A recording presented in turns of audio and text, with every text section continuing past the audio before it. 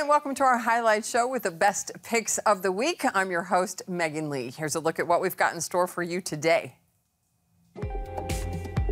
Ocean Rider, a Swiss adventurer's sailing trip.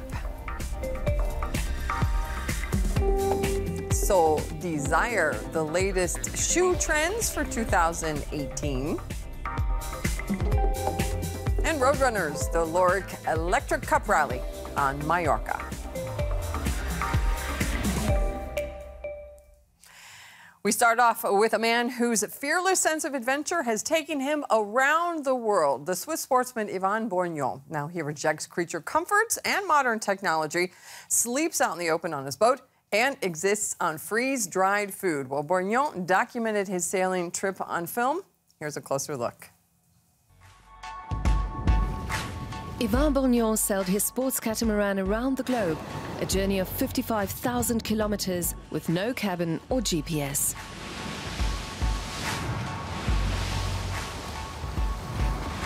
We met up with him in Paris to find out what inspired his voyage. I know it's a stupid idea, but it's my passion since I'm 13 years old. And also when I was young, I did this trip with my parents, but with for sure a bigger boat. And I really wanted 30 years after to see what happened during my, when I was young with my life and to understand where I come from. A professional sailor, Yvan Bourgnon has won many prizes and set world records. In 2010, he crossed the Mediterranean in less than 53 hours. Then he decided to embark on his dream to sail around the world. He set out from France on October 5th, 2013. After crossing the Atlantic and the Caribbean, he passed through the Panama Canal. During the voyage, he crossed 3 oceans and 13 seas in all. My idea was to learn, in fact, was to learn every day, to discover how to practice this catamaran alone. I practiced during 30 years, only 2 people on board. So I really discovered what's happening. He knew from the start that the trip would be extremely dangerous, sailing alone in a sports catamaran. But Bourgnon has always loved challenges, even if they don't go as planned. I had a very bad time. I almost died when I capsized because my boat pushed very fast and me, I was in the water and I started to have the water inside and it was very dangerous. Bourgnon's experiences now feature on the International Ocean Film Tour. The 2-hour program aims to show the oceans in all their diversity and encourage people to take action towards protecting them. It includes 6 films in all, among them Dolphin Man, a documentary about the legendary French freediver Jacques Mayol, who died in 2001. In 1976, Mayol descended to a depth of 100 meters without an oxygen tank. In the Big Wave project, some of the world's best surfers ride huge waves off the coast of Portugal near Nazaré.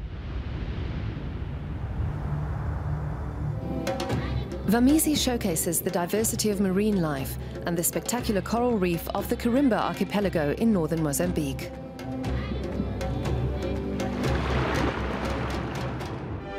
In the Ocean Rider, the viewer almost feels like they're sitting in the catamaran themselves. During the voyage, storms, cold and severe heat made it difficult for Yvan Bourgnon to sleep. Eventually, he began suffering from hallucinations.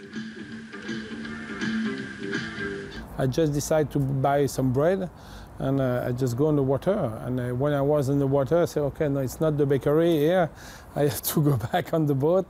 Yeah, because I was so tired. After 4 days without sleep, disaster struck. His catamaran foundered on the rock coast of Sri Lanka.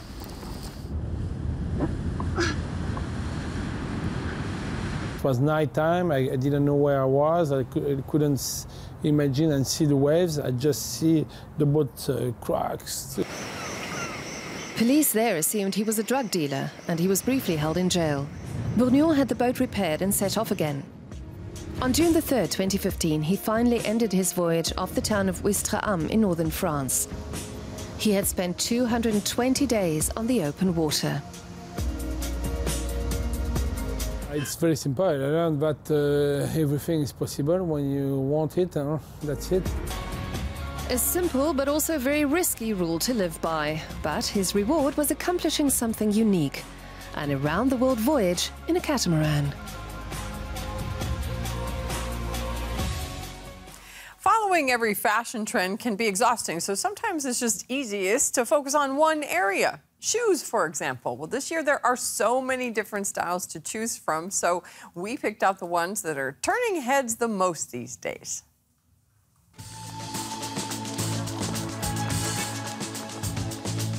Weird and wonderful. When it comes to shoes, fashion designers are pulling out all the stops this year. There's something to suit every taste. From sneakers to boots. Shoes have definitely evolved, and we've moved away from those very feminine, very sexy kind of a shoe. But today, if you want to look good, look for a shoe that makes it a little bit more cool looking, because everybody's trying to look cool. Right now we have a lot of shoes that are a mix of styles. Somewhere between cowboy boots, Crocs and stilettos. It's an interesting trend. And the shoes are made for walking. Even if they look very feminine, you should still be able to move in them. Boots in every imaginable style are hot this year and are basically all-season footwear. For rainy days, there are transparent boots made of see-through plastic. Like these by Chanel, which come in white or black heels. For spring and summer, there are also tight-fitting boots in mesh fabrics, with or without a peep toe. Supermodel Bella Hadid paired them with a mini dress. And lace-ups are also back. Lace-up boots are also very stylish this season. I think we saw them at Dior and in other shows as well. And that, of course, reminds you a little bit of a can-can boot, but it has a sensual connotation. So it's not something new, and I think designers just think that it's a great style for women now. At the other end of the style spectrum, sneakers are no longer just for the gym. The futuristic look is also in, with chunky sneakers that could be straight out of Star Wars. They're popular with trendsetters like German fashionista Veronika Heilbrunner and French fashion journalist Karin Rothfeld. Still, there's no shortage of elegance. Kitten heels, pumps with heels less than 5 centimeters, are feminine, but more practical than high heels or stilettos. Whatever the style, though, more and more often the latest footwear is coming adorned with a designer logo.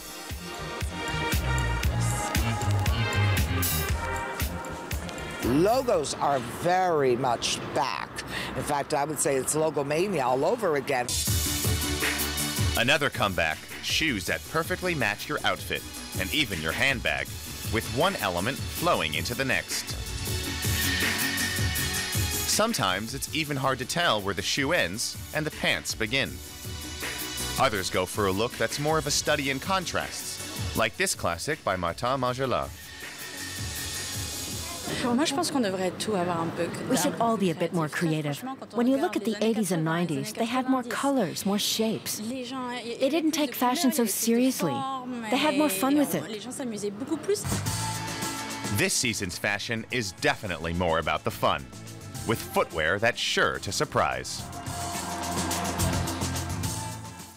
Time now to head to Majorca for a modern racing adventure. And for the first time ever, the Loric Electric Cup was held there, featuring electric cars built in the style of the 1920s.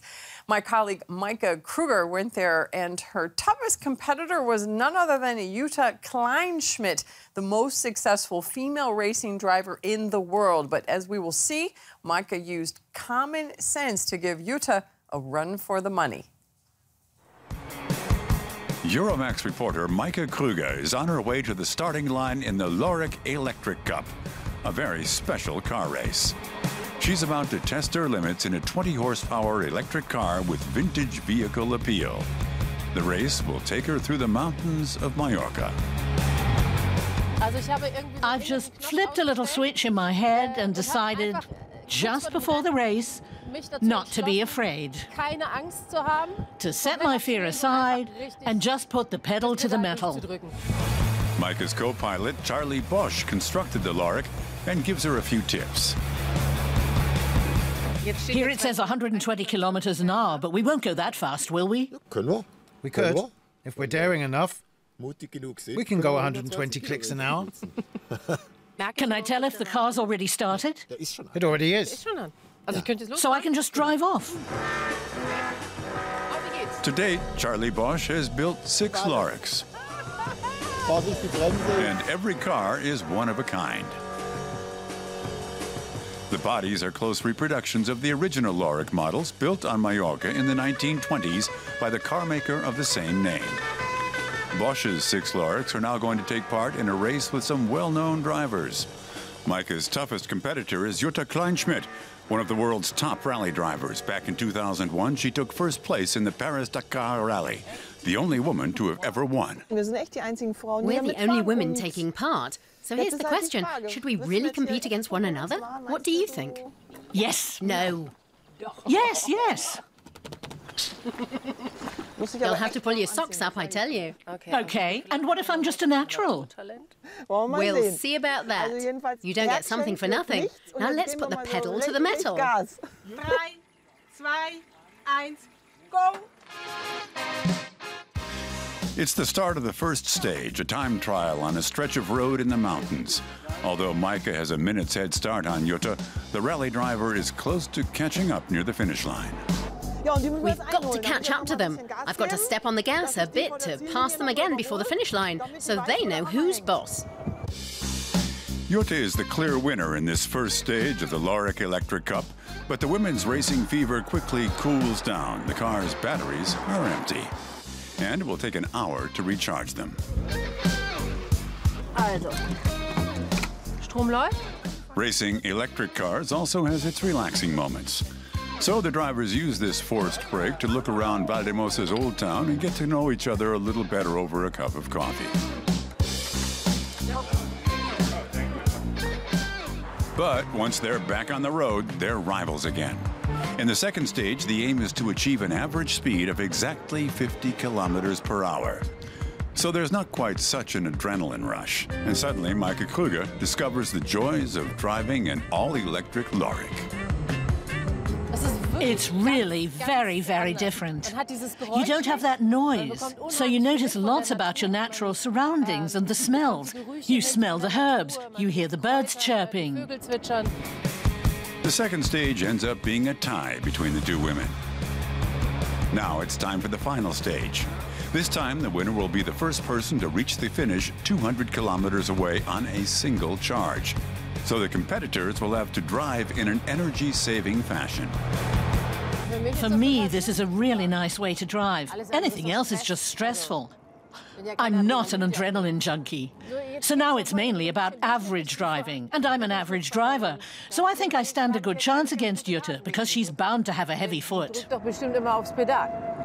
And just before the finish, Jutta Kleinschmidt's competitive spirit gets the better of her. To be honest, I'm sick of all this slow, or should I say sensible driving. I'm going to floor it.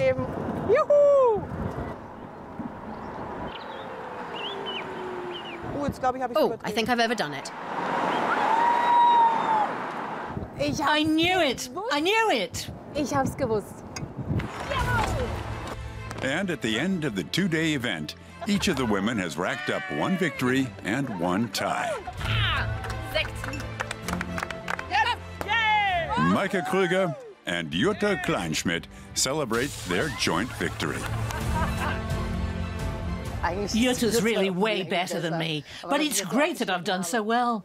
It's super. It was a great, wild experience, and it was super that we got the chance to really put these cool cars through their paces. And on the way back to the hotel, Maika Krüger just enjoys the Majorca countryside after her victory. I'm really proud of the Lorek and me. It's clear that we make a great team.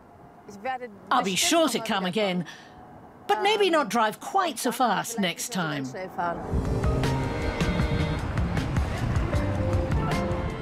Looks like fun. All right, next up, a sneak peek into someone's humble abode, and for that we are heading to Poland. Well, according to the architects, more concrete was used for this house in Warsaw than for any other private home in Europe. Perhaps that was the case, and a concrete house might be stable, but it doesn't sound very cozy, does it? However, with a design trick, the structure looks as though it is made of wood. Kępionski National Park is just outside the Polish capital, Warsaw. Here you can find a house that looks like it's made of timber, but the facade is actually made of concrete.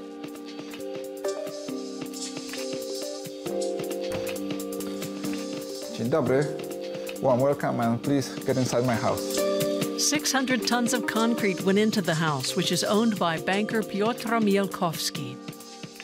The goal was to make the house look natural in this location, because the location is surrounded with pine wood, and we didn't want to be, intruders or invaders into this place. We wanted to be at home. Concrete plays a major role in the interior as well. The wood-like appearance of the walls gives this normally harsh and cold material an entirely different feel.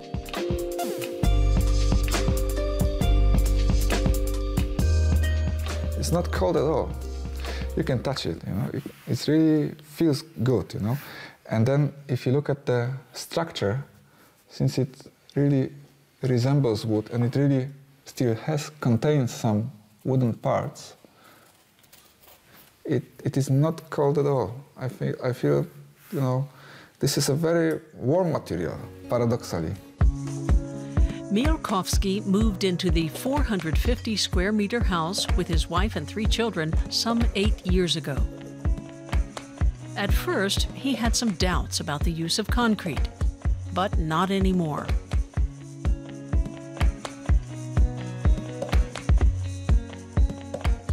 You can feel that this place probably will outlive most of us easily, and that's why it brings some sort of stability also.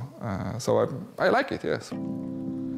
The Mielkowski family enjoys being close to nature. The house has a rooftop terrace and stands on 600 square meters of land. The inner courtyard has a pool.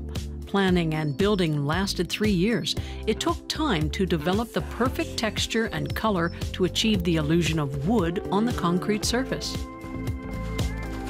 We were experimenting quite a lot. We were happy to find people who are enthusiastic about working with concrete. So we found a Danish provider of the cement and a company from Krakow, that is a historic city in south of Poland, that brought the ingredients, the natural rock that is used to renovate the facades of the medieval buildings in Krakow. And this is how the mixture was created. A house that has a warm and natural feel. Proof that concrete is more versatile than it may appear. You just have to be prepared to experiment. Here in Berlin, you don't have to go very far to experience international cuisine. Well, today, Cambodian food is on the menu from a man who was forced to create a new life for himself in Europe in the face of war and adversity in his native Cambodia. Danny Hawk began working as a cook in East Berlin. And after the fall of the wall, he opened up his own restaurant. Well, he shares a dish with us now, which reminds him of his former homeland.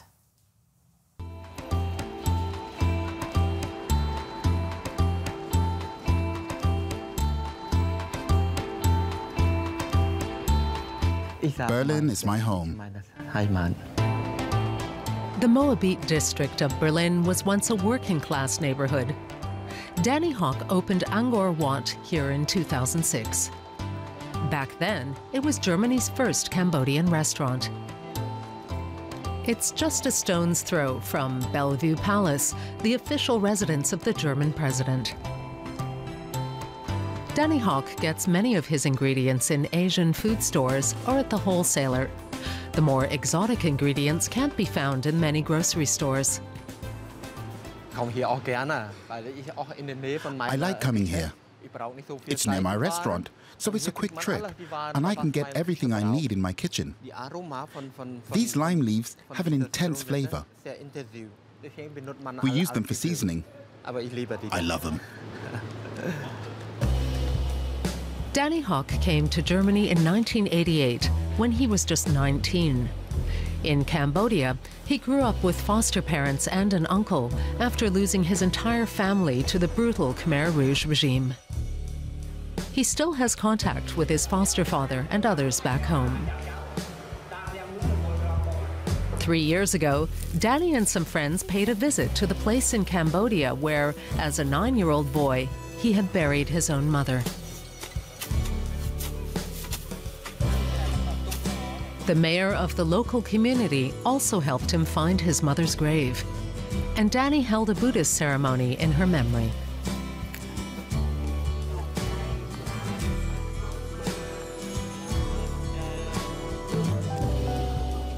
Although he still feels a strong tie to Cambodia, today Danny calls Berlin home.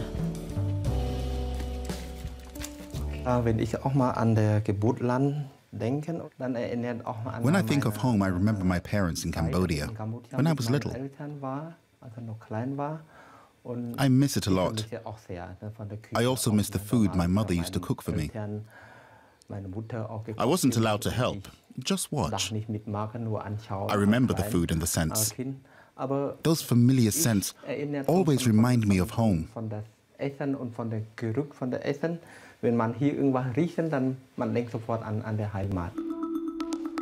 Amok tray is a traditional Cambodian dish.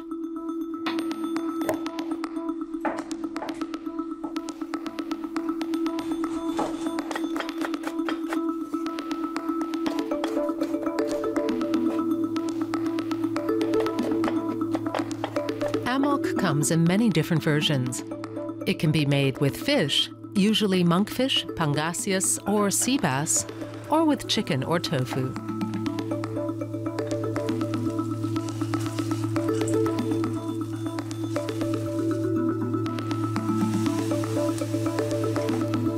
Cambodian food is flavorful, but not as spicy hot as many other Southeast Asian cuisines.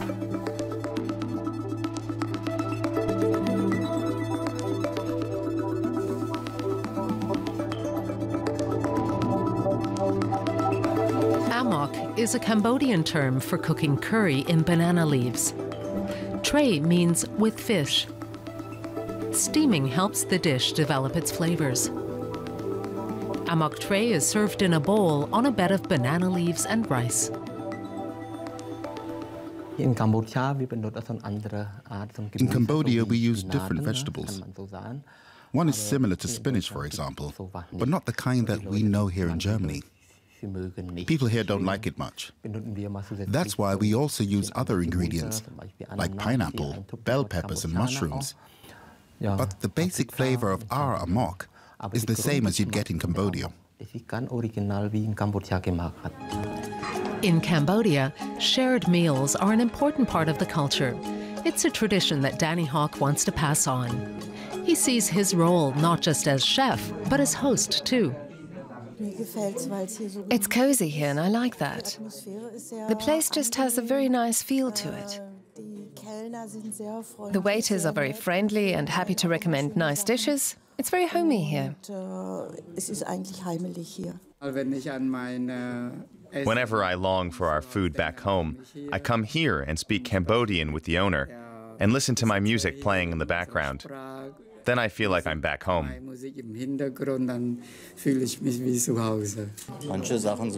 They've adapted some of the dishes to European tastes, but it's always delicious. You can eat a lot without getting fat, too. The Cambodian community in Berlin is still fairly small, but many come here to Angkor Wat to enjoy the familiar foods and flavors.